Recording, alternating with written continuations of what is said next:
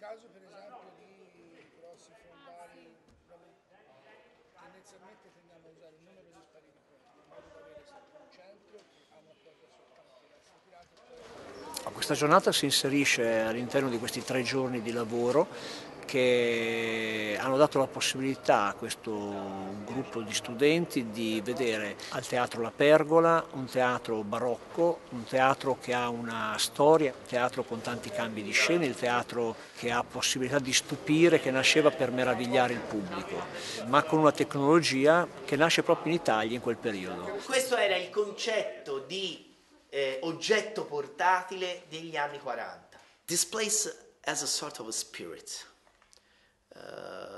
It's just like a human body. Through here we breathe the spirit and the history of a theater. A treasure coffin with a lot of precious things inside.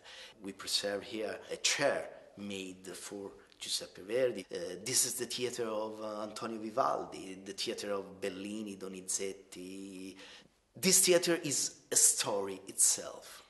And I think that visiting this theater is a way to expand the horizons, the personal horizons of everyone. All workshop was interesting for me, from this pergola theater where is this something like a museum downstairs and where I can see a real Laterna magic.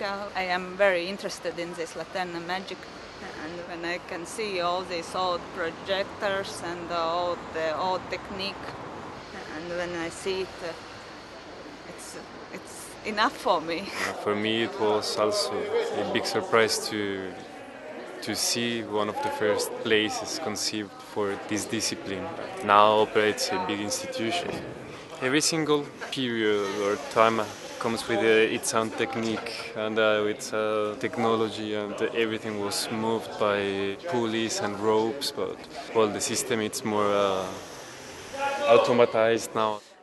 Oggi qui abbiamo visto in un teatro relativamente moderno, un teatro che ha una tecnologia degli anni 50 e che l'ha dovuta piegare, realizzare uno spettacolo ideato da un architetto che ha un punto di vista diverso da quello di uno scenografo, è una sorta di senso-struttura che utilizza materiali e tecnologie più dell'arredamento e dell'edilizia che non della scenografia.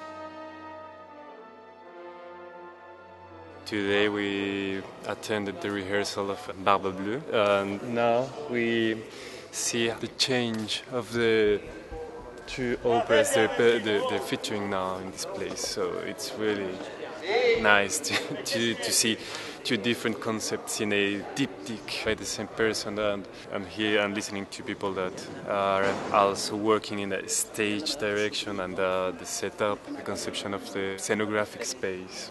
How they created the black tunnel. I wanted to do something like this, but never had any solution.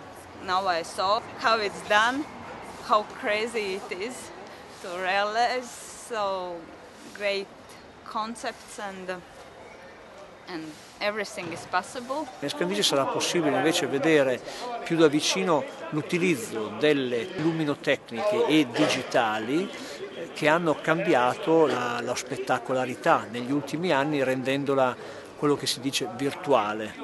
If I'm doing something on the stage, I'm playing with the space, I'm playing with the time, I'm playing with another kind of experience that is not fixed by the video. They think that because of video, the set will disappear or the characters will disappear, and I don't think there's a disparition. The thing is, the video or the cinema are languages that are getting into a new space in order to generate a new form.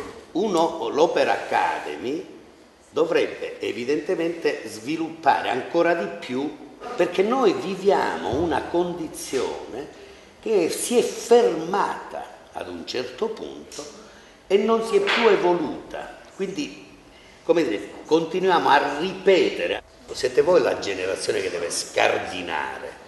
E questo, per esempio, in Europa, intendendo fuori dall'Italia, succede molto di più.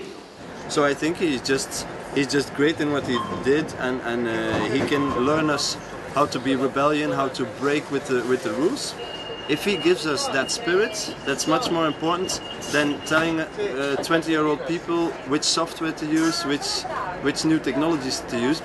If you should work with him for 1 month, I guess he would let you take your new software, your newest things, and then show you still have to tell your story, don't forget it. You still have to break the rules, don't forget it, stuff like that. To me, it's the opera, it's a kind of discipline that it's always looking for how to break its own codes. We are talking to people that are in a certain way reflecting and are thinking on how to break the codes, how to innovate, how to make something different in order to make it attractive. In Latvia, I have, with my friends, we have independent scene, theater scene and group, and we working we searching for new ways to what is theater doing something different. We talk about with Brecht, for example, that it's possible some collaboration, maybe.